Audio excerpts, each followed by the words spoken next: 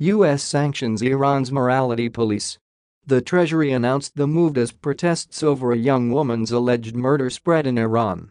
The United States on Thursday imposed sanctions on Iran's so-called morality police, citing a woman's death in their custody as the reason.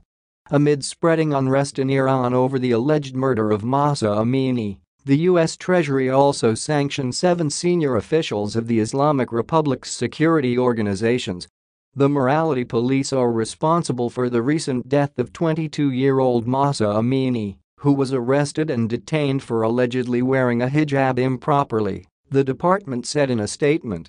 Amini died in a hospital on September 16, 2 days after being arrested. Law enforcement officials said her death was the result of a heart attack.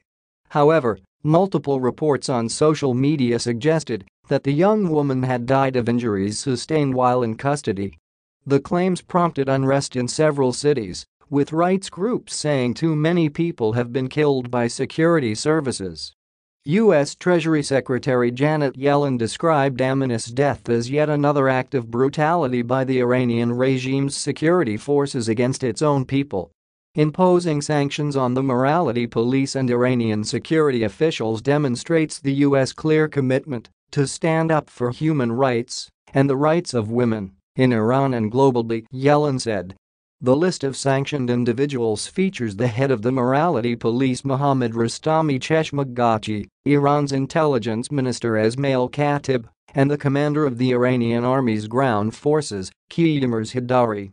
These officials oversee organizations that routinely employ violence to suppress peaceful protesters and members of Iranian civil society, political dissidents, women's rights activists, and members of the Iranian Baha'i community, the Treasury said. The sanctions involve blocking all property and interests of the targeted individuals and entities in the US. The morality police are part of Iran's law enforcement forces, LEF. LEF was sanctioned by Washington in 2011 over a crackdown on protesters in the aftermath of the disputed 2009 presidential election. The Treasury's sanctions announcement came as Iran's Revolutionary Guards called on the country's judiciary to identify those who are spreading false news and rumors.